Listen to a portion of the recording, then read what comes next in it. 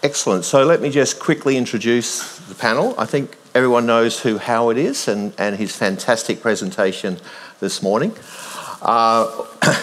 To Suzanne Tymms. Suzanne's the Manager of Policy Strategy at Dairy Australia. Jim Whelan, who's the Research Director at the ARC Research Hub for Medicinal Agriculture at La Trobe University. And Jennie Pryce, the Principal Research Scientist at Ag Victoria, also based out at La Trobe University. So I think Howard told you this morning about his journey, and I think it's fair to say that we're going to talk now about the technology. If you think of all the technologies that are out there that are going to have an impact on agriculture and on sustainability, we're going to talk about the technology that's going to have the biggest impact. And hopefully you'll agree with us at the end of this panel if you don't already. These are amazing technologies. We'll talk about some of the things that are already happening, but we'll also talk about the future. And then we'll have an opportunity for you to ask questions as well.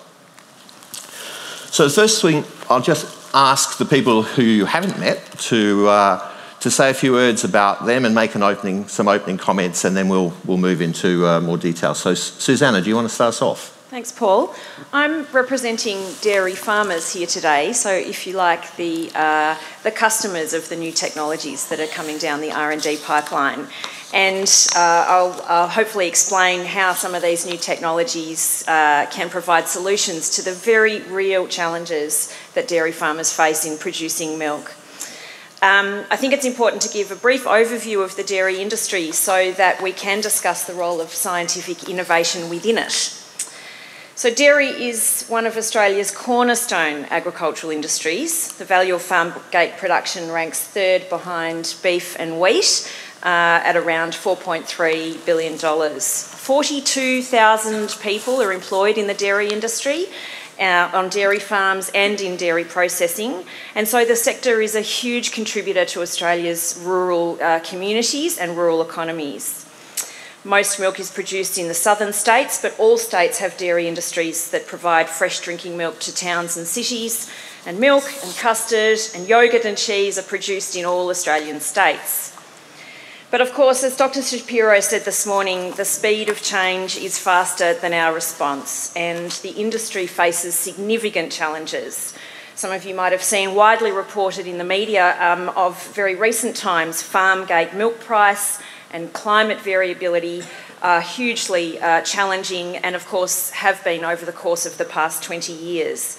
Making a profit has become more difficult, and dairy farmers are facing very high costs. The cost of production is not keeping pace with, is higher than productivity gains. Costs such as water, feed, labour and energy are making it very difficult for dairy farmers. And this is reflected in recent surveys we've done around dairy farmer sentiment. Only 34% of Australia's dairy farmers feel positive about their industry. Only 43% expect to make an operating profit this year, and 64% are very concerned about the cost of feed and its availability. Production is down 6% in the last 12 months, and we expect another drop of 3 to 5% in the next 12 months. This is explained by those high input costs and the reduced size of the national herd. And this is where innovation comes in. These are the sorts of questions farmers are asking scientists. How can we make more for less? How, for example, can we make scarcer water go further? How can we improve the performance of our pastures and crops that make up the milking cow's diet? How can we use these new technologies to resist disease, improve cow welfare, and how can we improve cow nutrition to lead to more milk and less methane gas? Gene technology we consider to be one tantalising tool in the toolbox because there is a growing global demand for dairy, and we know that dairy is a powerhouse package of nutrition. Thank you. Jim? Thanks, Paul. I'm Jim Whelan. I suppose I was just thinking about this there. I was lucky enough to start university when molecular biology started, and I think as scientists, for the first 20 years, we all thought it was a very academic discipline, but then with the sequencing of the genomes, we really got the glimpse that we can actually move outside models, and we can actually, and then in the last 10 years, we can actually work on real problems. And I think that's the exciting thing about these new technologies, that we can actually go directly to crops, because I'm a plant biologist, or even things that aren't in crops, and we can speed up the whole domestication process. It's really exciting that if you look at some of the examples, like, cotton farming in Australia, it's like they've had a reduction of 90% in pesticides with the introduction of some of these new technologies. That's not just good for the farmer, the environment has benefited greatly. You look at the environment up there, all the beneficial insects have flourished in that environment and other things like that. And we have a chance to do that over and over and over again. We've got a chance to bring all these new crops into the food chain and to really get that diversity that people are looking for. So while I would say that we mightn't have a second green revolution, I really think optimistically, we actually have the tools to solve the problems. We now just need to be let do it and move forward. Thanks so much. Jennie? So my name's Jennie Pryce. It's really great to see so many young people actually in the audience. Just a little bit about I suppose my life story is that I grew up on a farm in the UK, dairy farm, and I became really passionate about dairy cattle breeding when I was about 11, and that was because my parents gave me a show calf. And I quickly realised that to breed the next generation of show calves, I needed to pick the very best bulls to mate to my cows. And I was reasonably successful at it, I guess. That inspired me to study genetics at university, so I went to University of Edinburgh, and I'm trained as a quantitative geneticist. Now what that means is that most of the traits that I'm interested in, that I work with, are controlled by very many genes. So examples of that for humans are things like stature, but in dairy cattle might be milk yield, fertility, health traits, even environmental sustainability traits like methane emissions. They're controlled by very many genes. So the work that I do is really to develop breeding values to help us to improve those traits, particularly in dairy cattle breeding. Thank you very much. So that's our panel. So I think we can cover both animals and plants and quite a few industries. So let's just talk now about some of the things that have already happened, with the technologies. And Howard, do you want to just start us off with one or two examples of your favourite examples of the use of these technologies? Well, I think papaya is a great one. There's a virus that was impacting the entire production of the state of Hawaii, which is the largest producer for the United States of papayas, and a wonderful story about a sole individual plant breeder worked kind of anonymously from the U.S. Department of Agriculture, Ag Research Service, and he came up with a genetically engineered papaya. And as you can imagine, this was at the height of the anti-GMO activity, and a number of individuals thought it was a terrible thing that he had done this. The entire island was going to be wiped out. I mean, there would be no more papaya growing. It's very tricky. Viruses are really tough. They're tough in human beings. They're tougher in plants that can't change their environment or go to the doctor and be treated. So he developed this incredibly wonderful new variety. And finally, he was allowed to put it into the land and then to replicate it. It's grown everywhere in Hawaii now. The angst is over. Americans eat this papaya year-round. No one complains. No one's gotten sick. There's no danger. As Jim was saying about the cotton here in Australia, the benefits have been enormous. There's one other wonderful example that hasn't quite reached the place of the papaya, and that's golden rice. And golden rice is a vitamin A rice. And you saw from my slides earlier what night blindness looks like if you don't have the right vitamin A in your diet. And even though it's a complicated story, the Africans were essentially locked out of the market because of potential boycott by the European Union and the UK about other products that they would be selling. So it hasn't really reached the impact that it could have, but it's now starting to eke in because the need to solve the problems with night blindness is critical. And I mentioned the word virus.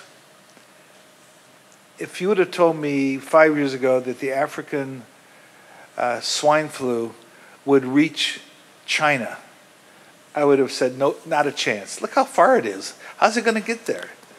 Well, it's wiped out a third of the animals, the pork in China. China is the largest producer and the largest importer. It's crashed economies of production. And these new technologies that I alluded to earlier today, whether it's zinc fingers or talons or CRISPR at the 12A, not the 9 level, or something different that we don't know yet, these are all tangible things that we can use today to gene edit that we should be using 24 hours a day, 7 days a week. And most of the resistance is ignorance. And I can't imagine we wouldn't do it. And the final point I'll make is, do we have any diabetics in the audience? Really healthy group. Anybody take heart medicine? God, you Australians are so healthy. If you were to ask this question in America, a quarter or a fifth of the audience would raise their hands like this, say, I take insulin every day. Do you know insulin's genetically engineered? The medicine that keeps me alive since I was about 42 is all GMO medicine. And it would be disingenuous for me to complain about that in one field and not, but in fact, I want to encourage you to understand the benefits have been proven, and 1 trillion meals have been eaten with genetically engineered food without any negative response as of this date. Thanks very much, Howard. Jim, you got a couple of examples you'd like to share with us. Well, one would be to go back to the cotton industry, and the reason for that is not just for the production of cotton. Like, I mean, apart from in Australia, in the US, like, cotton is not it's a big crop, but it's not a major crop, but it was accounting up to 70 to 80% of the pesticide use. Now, we had a very good example of a young innovator in one of the last sessions, like, you know, the problem with bee pollination.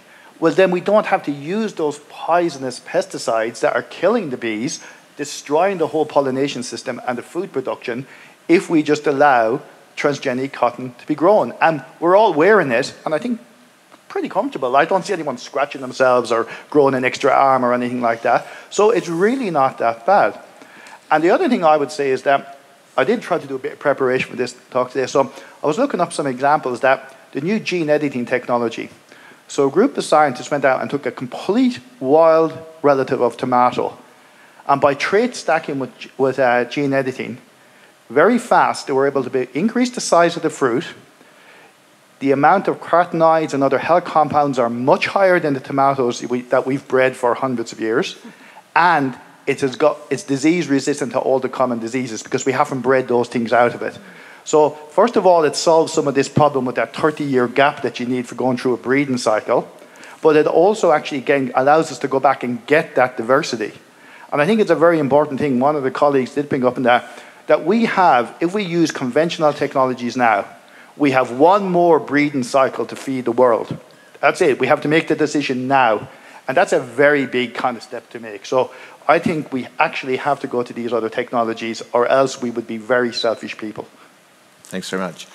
So before I ask Jennie to talk to us about an example, and particularly as we move away from just gene editing and GMO, I'll divulge, probably my age too, because I was in CSIRO when I was working on animal health, and it was all vaccines and diagnostics. And my colleagues were saying, well, we're going to genetic select for resistance to these diseases. And it was like, bullshit, like you guys are joking. So I'm really pleased I got that one wrong. So I'll ask Jennie to talk about that area. Okay. So I'll talk about more of the quantitative approach, I guess, to breeding, and use dairy cattle as an example, because that's obviously what I'm comfortable with. So if we go back over 50 years ago, I suppose the first major revolution in terms of dairy cattle breeding was the introduction of artificial insemination. Now, what this enabled us to do was to use the very best genetics, the very best bull genetics, regardless of which country that bull came from. So typically what happens when you evaluate the genetics of a bull previously was that you had to wait about 5 or 6 years for that bull to have about 50 to 60 daughters. And then you would be able to evaluate his genetic merit for traits like milk production, the fertility of his daughters, their health, and so on. Now, well, I suppose 10 years plus, we had another complete step change. This was the absolute revolution in terms of my lifetime with what's known as genomic selection. Now, what this has enabled us to do is to move from waiting that 5 or 6 years for these daughters to appear to actually just using the DNA directly. Now, currently in Australia, we have around about 60,000 females that have been genotyped that are part of our genomic reference population, and around about 12,000 bulls that have large numbers of daughters. Now, what this enables us to do is by matching the genotypes of those individuals to the records that have been taken, so whether it's on the cow itself or the average of a lot of daughters in the case of bulls, then we can make associations between each of those genetic markers and the traits that we're interested in improving. Now, it's a really, really neat technology because it means that for these very complex traits that are controlled by very many genes, we can use 50,000 genetic markers simultaneously. Now, the big plus point is that we can do this immediately and know the genetic merit of a calf or a plant just at the very first moment that organism is in existence. So when a baby calf is just born, we can tell the farmer straight away whether it's going to be very high genetic merit for many of the traits that we're really interested in. Now, the other really important thing for me as a quantitative geneticist is how we put the puzzle together. We're trying to breed for very many things simultaneously, and we want to make sure that we put the right amount of emphasis on each of the traits. So, for example, we currently put around about half of our selection emphasis on milk production traits, and the rest of it on traits that are associated with animal welfare and sustainability. Now, this is really important because if we don't get the balance right between all of the traits that we breed for, then we can end up with consequences that we weren't expecting. And that's one of the key messages, I guess, from the work that we do, is always be mindful of the direction that you're taking your breeding objectives into. So if you go single track for, say, a trait like milk production, that's very likely to have unintended consequences. We've seen it already, actually, with a deterioration in dairy cow fertility. We're putting that right, though, by making sure that we have sufficient emphasis on those health and welfare traits to make sure that we have cows that are going to be, I suppose, good in terms of animal welfare and also their environmental impact. Thank you.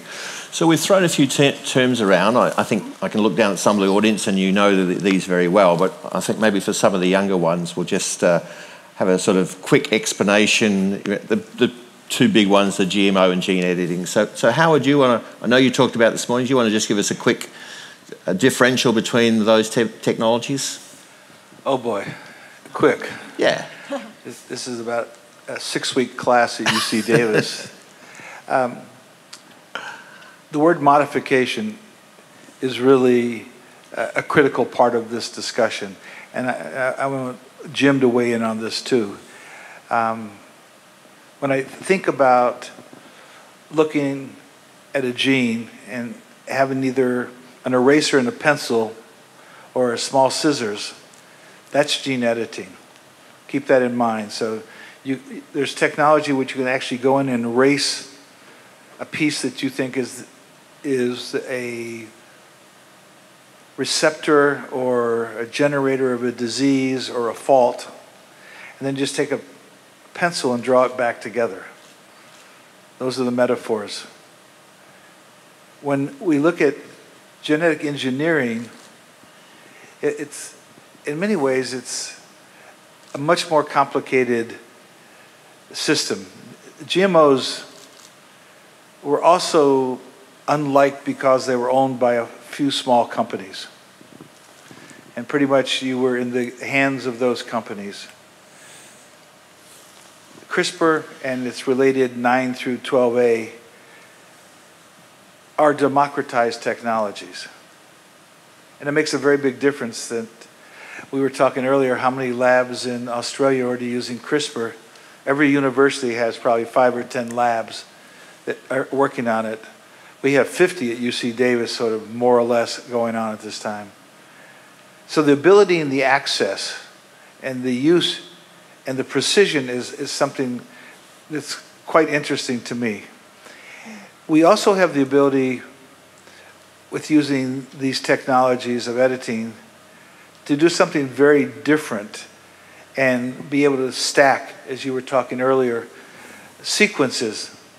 Ron Platt recently made what we call moves, 25 moves in a single gene. He said he could do a dozen more, and then in the quote I put up there, it's possible to do hundreds more. So the ability to do what Jennie was talking about that is sometimes complicated in animals, we have the ability to know better how to do it with greater accuracy. So I'm a gene jockey at heart, and I always have been. I love genetics.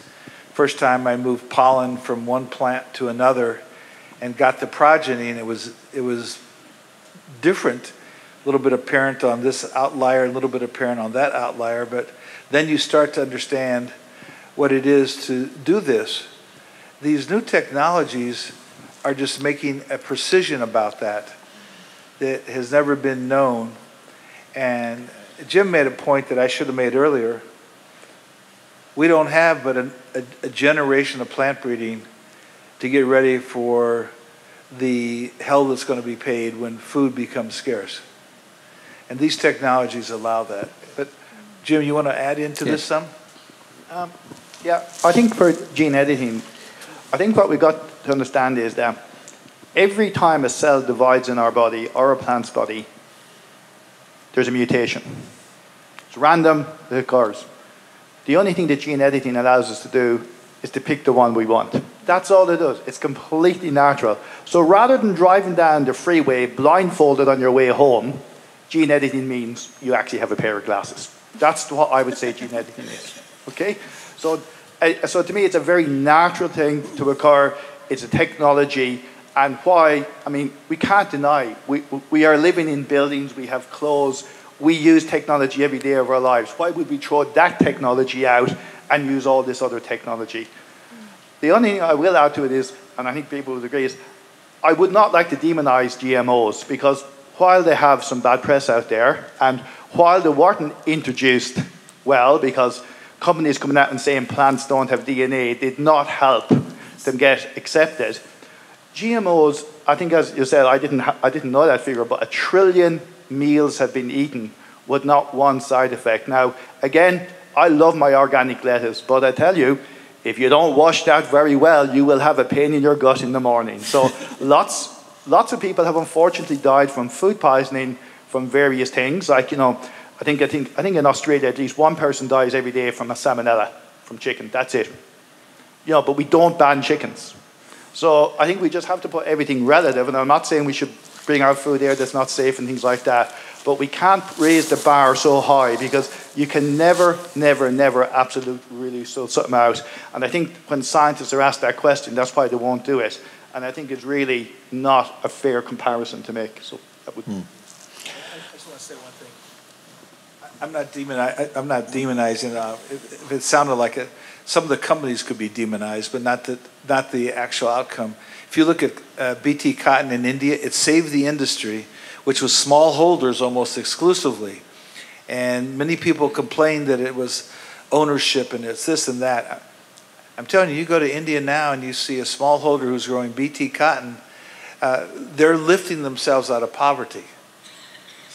So it's very, very, very important when we understand this. The other point that I would make, just really quickly, when I grew up, cotton was grown in Texas, in the United States. Now it's grown in Kansas. When I was getting my advanced degrees, maize was only grown in the corn belt of the Midwest. Now it grows in Saskatchewan. Where else are you going to grow food? I mean, you're not going to grow it on the Arctic Circle. So we need to be able to adapt these plants to take on climatic conditions that they've never ever been asked to take on before. Excellent. Susannah, let's go back to what industry is looking for in these technologies, and you're going to talk about what the dairy industry is investing in and what we're expecting. So at the very local level, Australia's dairy farmers are at the moment investing their levies along with the Victorian government to improve perennial ryegrass. So in Australia and New Zealand, our dairy herds live largely outdoors. It's a grazing system involving pasture species and other fodder crops and some supplemented with some grain. In other places, dairy cows are housed intensively. So we can't import pasture research from elsewhere. We need to invest in that research here in Australia for our industry here. So some of the technologies that are being used to improve perennial ryegrass are regulated and others are not. We're working on hybridisation, genomic selection, phenotyping, gene editing. All of these are horses in the R&D stable, if you like, in this race to respond. And we're chasing yield and persistence and quality in those pastures.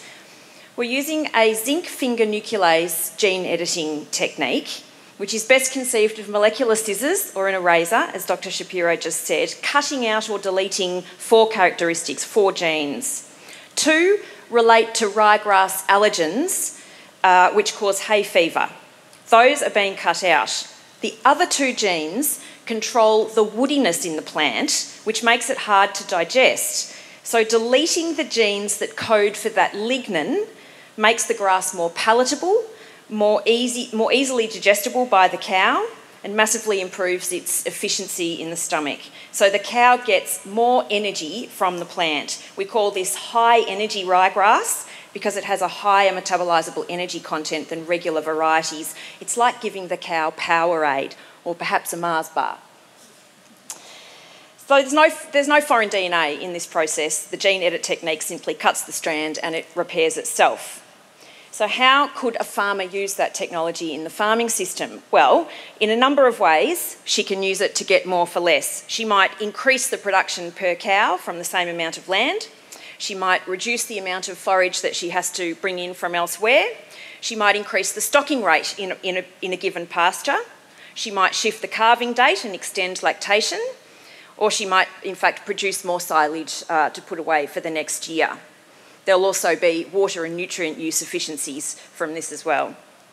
And so you can see that this solution is attractive for a dairy farmer who's operating in an increasingly volatile environment.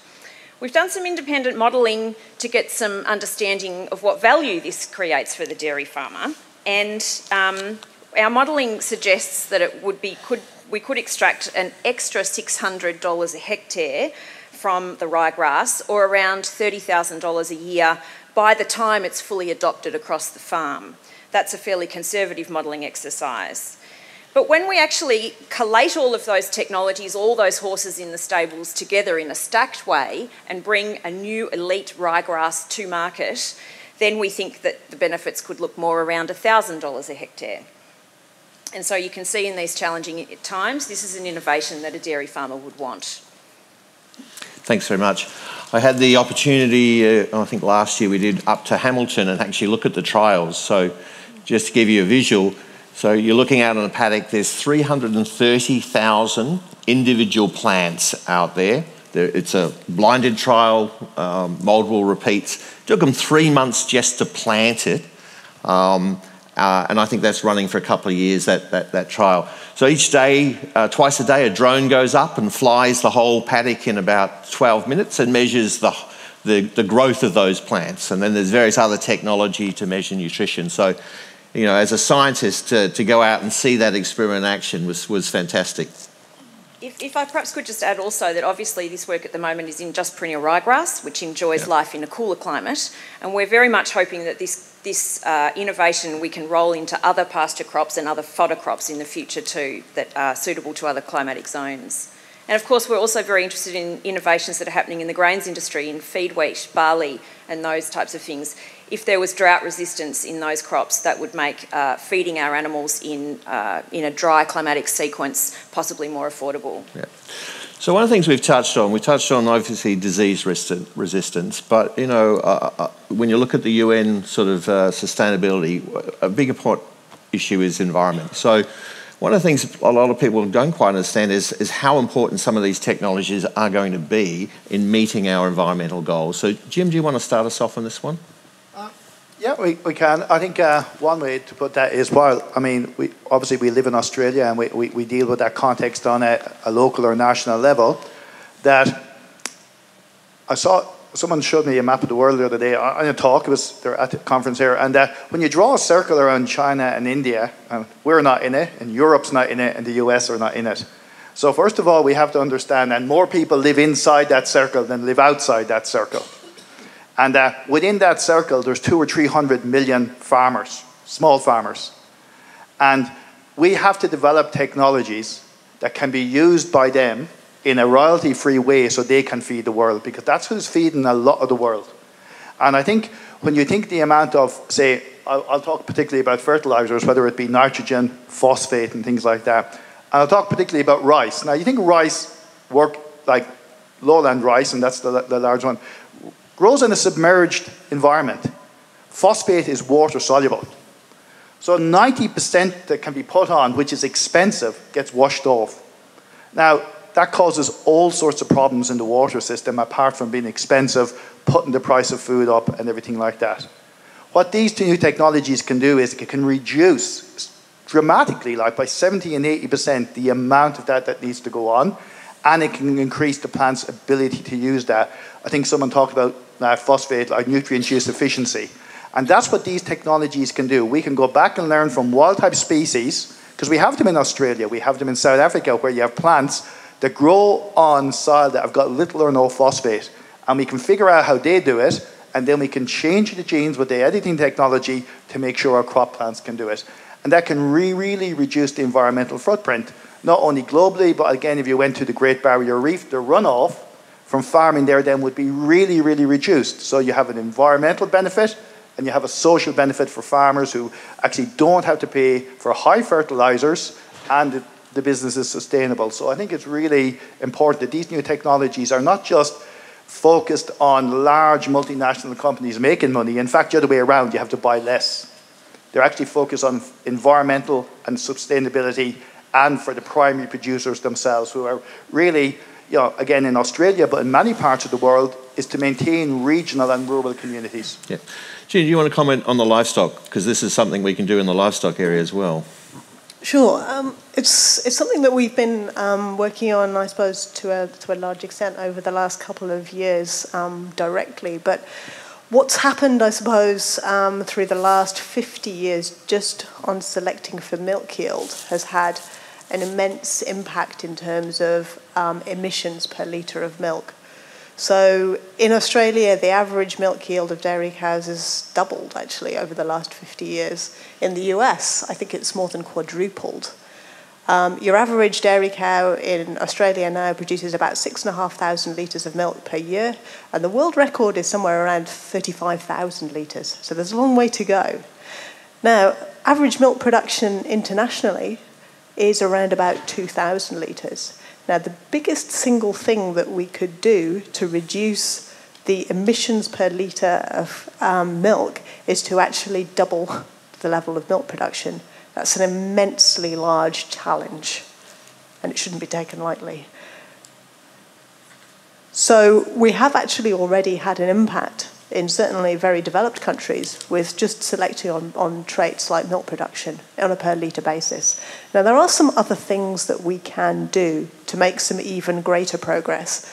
And at our Agriculture Victoria research facility down at Ellenbank, we've been measuring the amount of methane on a per cow level. Now, contrary to popular belief, methane comes out of a cow's mouth, so it's actually her burps that we're measuring. And we've developed this equipment that it's pretty much like, it looks like a backpack. And a cow has this little device that actually measures the amount of, or proportional amount of methane that comes out through each of her burps. So we have very accurate measurements on a per cow basis of the methane that she produces over a 3 or 4 day period. Now, we've got around about 500 cows that we've measured individual methane on.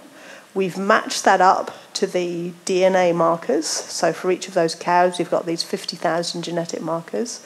And we can start to work out which ones are likely to be more environmentally friendly in terms of having reduced amount of methane per litre of milk produced. And those are the sorts of cows that we want to breed for in the future, because it's a double benefit, really, that you get the higher production and you also get the reduced amount of methane per litre of milk produced. So those are some of the things that we're developing. Now, one of the cool things for me as being an international researcher is that there are other research groups around the world who are trying to do the same thing as us. And by bringing our data together, we can achieve something much more, I think, with greater impact internationally than working by ourselves. Now, of course, we're still talking about the developed world, so North America and Europe. There's still, I think, the major challenge for the rest of the world to try and crack in this space. Thank you. Howard, do you want to join this conversation on the environment? I want to offer to help the dairy industry here. We have an alfalfa that produces twice the amount of protein and uses 65% less water. So it's genetically engineered.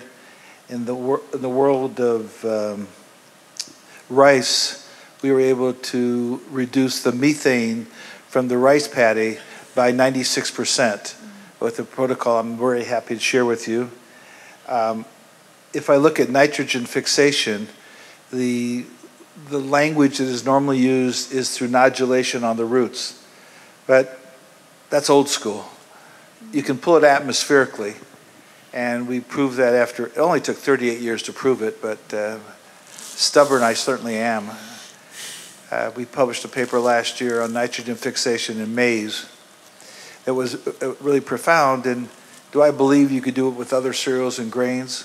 Yeah, absolutely. So the future for what Jim was alluding to, the benefit, the hypoxia zone or the dead zone in the Gulf of Mexico is the size of the state of Connecticut. That's caused by runoff from nitrogen from the maize fields all over the Midwest. So if you were to replace 45% of that with atmospheric nitrogen that the plant actually utilizes and auto-doses itself, then you would pretty much eliminate the whole hypoxia zone. You would also eliminate the pollution of household wells. This is all doable through genetic engineering. And though I have nothing to do with cows at all, except wear leather shoes, is that in the near future, we'll be able to use gene editing, I believe, in the microbiota of the gut and eliminate much of the methane from the burping and also increase the digestibility of the material the cow is taking for nutrition. Because Jennie will probably correct me, it's not really great absorption of the nutrition in the gut. And if we could work on the microbiota to make it more functional, this is not science fiction. This is where big data will really come in. And this is why I love the alpha zero paradox. To think in a way that we haven't thought before of these things is at our hands. Excellent. Let's open up to the audience now. There's a lot of other topics we could deal with, but let's see what people also want to ask. So there's some mics on the side, so if I could ask you to please use one of the microphones so everyone can hear. Any questions for our panel? Yes, do you want to just grab the mic on the side? Do you want to step? Hi, I'm Caitlin. I've been involved in the T-Innovator program. So obviously exporting to China has rapidly increased over the last few years with dairy products, especially with the infant formulas and stuff like that. My question is, in light of dairy farmers, the majority of dairy farmers really worried about their future and in the dairy industry, do you think that we have a responsibility to invest and support local dairy supply, or is the future really in exporting to international markets? Susannah, I think that's yours. You and I can probably both answer Okay. this one. We export 36% of milk produced currently, so our export market is very important to us. But the domestic market has been growing, and Australians are not walking away from dairy at all, but we are increasingly eating and drinking more and more of it. So there is, and I think that's because it's such a powerhouse nutritional package. You know, the Australian dietary guidelines recommend 2 serves a day of dairy. We understand that Australians are consuming 1/10 of what they optimally need of dairy foods for their health. So there is very good reason for Australians to stick with dairy and for us to find sustainable solutions to our farming problems. So I just might add, you know, in the sense of, you know, if you're a researcher, you're really in an international profession. Ben Hayes, who couldn't be with us today, would have talked about the work he's doing in India on helping them use the tools that Jennie's talking about for better genetic selection. I was in India in March of this year with smallholder dairy farmers. You know, they're getting about 2 to 4 litres of milk from their animal. Also, we saw that was a crossbred animal there. Just simple, using AI technology, 8 to 10 litres. So, you know, it's the biggest dairy nation in the world. But, you know, we can help them. If, you know, and Jennie talked about, you know, the elite animals are around the 30. So that the gap there is enormous. And we've got, you know, we're using the technology. We've got Australian scientists in there helping them to actually bridge that gap. Sorry, I think the question over here. Yes. What you were just saying. You made a point, but it may have flown by most people. You're talking about going from 2 to 8 or 10 liters per animal. That means that the footprint of that production shrinks so they can grow more food. And this becomes an answer to a really simple discussion. If we can decrease the footprint of the feed for cattle or the water use or the amount of milk they can produce from the smallest amount of animals, the mantra is we must produce more with less and then more with less again. Because we'll never ever hit our goals. But exactly what was just said, 2 to 8 or 10 means that 3/5 of the feed or whatever we need can be taken out of production for animals and made for human beings. First step towards a resilient agricultural system. Thank you. Question here. Could any of the panel tell me what consideration is given in the plant breeding technology world to the role of fungi, in particular endophytic fungi? Howard, do you want to? Sure. The answer is not enough, to be totally honest. There's been some great research on the mycorrhizal community. We don't know how yet to attract that to a plant or to a root system, but there's huge work going on signaling. So you could create a biofilm on a root system that would signal to these arbuscular mycorrhizae to attract it to the plant, to give it health and all the benefits. It's still in the experimental stages, but I have colleagues that are working around the clock to do that because we all know the benefit. We just don't know how to make the plant take advantage of that benefit as well as it should. Jennie, do you want to comment on the agri-bio work? Yeah, so just, do you want to comment, Susannah? Only to say that there is endophyte work going on in both Australia and New Zealand. Correct, yes. So this is happening at in the Dairy Bio project, which is the Agriculture Victoria, Dairy Australia joint venture. So. Excellent. Another question here.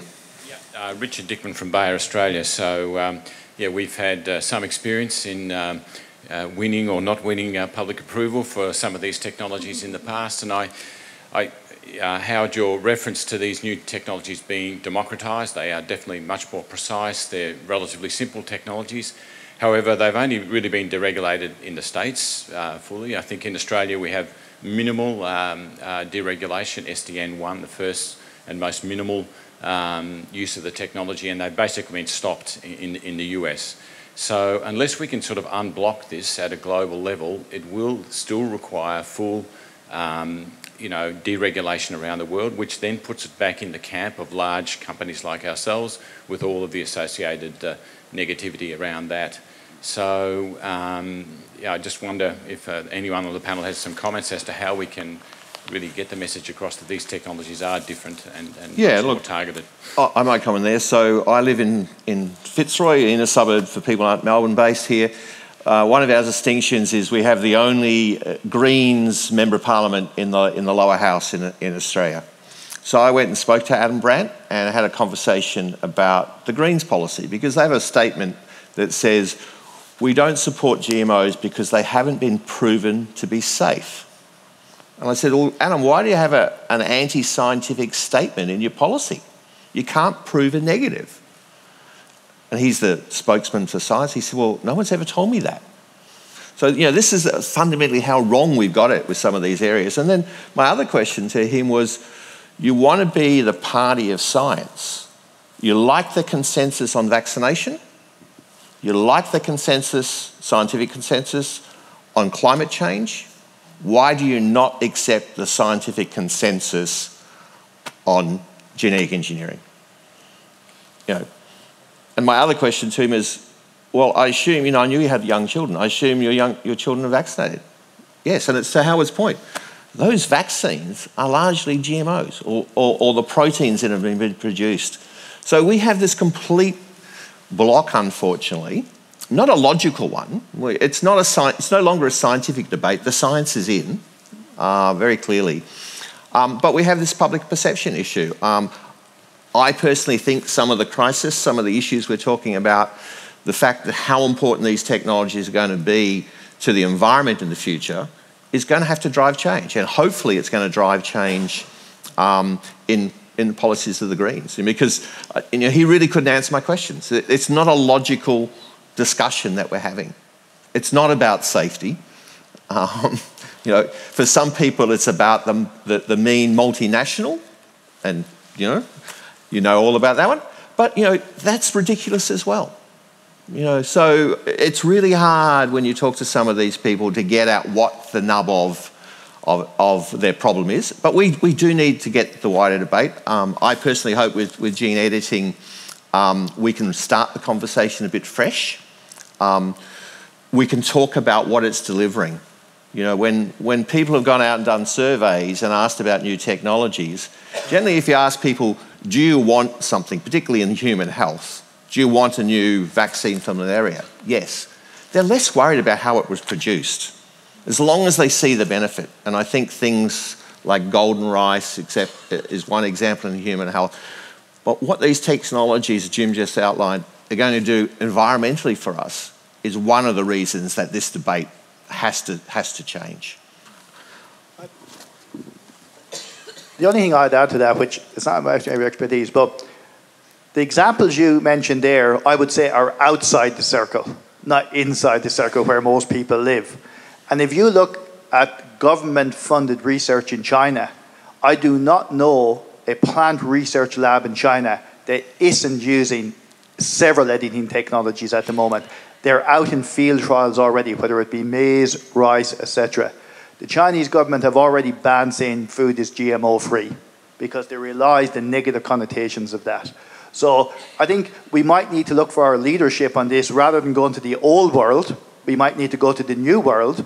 And again, if you want to take a local perspective on that, that's where our markets are. So I think sometimes we might need to really reposition where we are, and that leadership might come from places that we're not used to those leaderships coming from. So I would say that my outlook on it would be more positive than the experience we've had with GMO. And I think actually those countries who have big environmental problems will see the real value of these technologies for their large populations. Well, I was just going to make a comment about the regulation of these technologies, and that in some ways the regulatory system in Australia arguably works in favour of the circumstance, because once a product has been assessed as being safe for humans and the environment, it can be brought to market. And we've seen that in Australia with canola and cotton.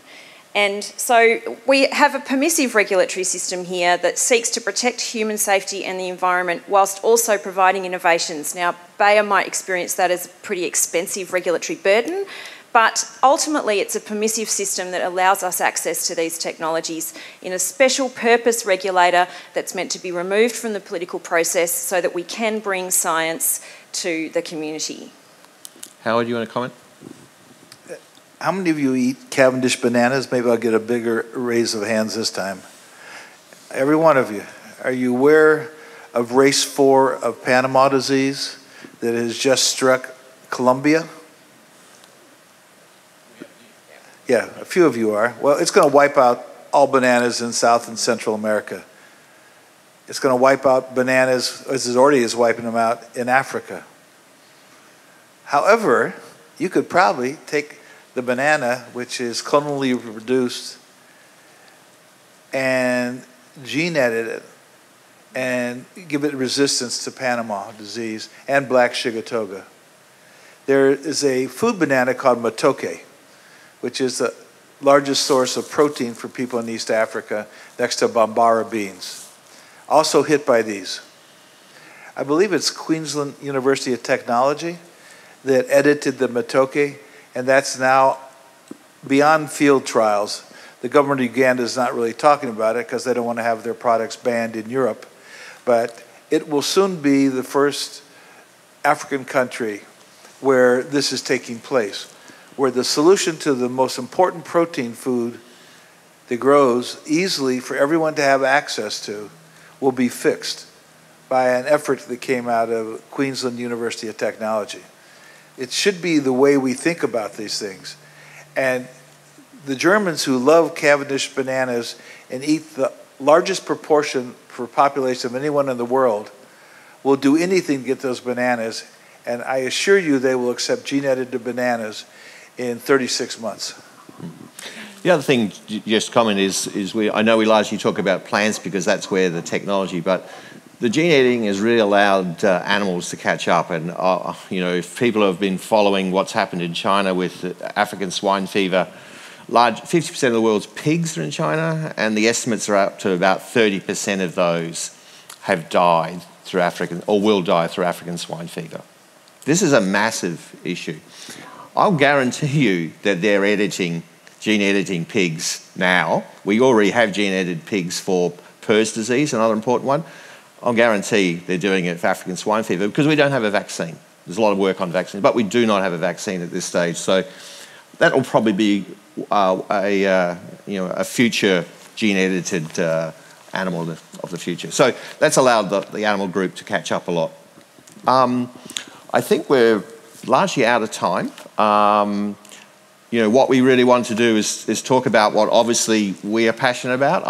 I hold to my claim that this is a technology, of all the technologies that are out there, that's going to have the greatest impact. You've heard of the examples.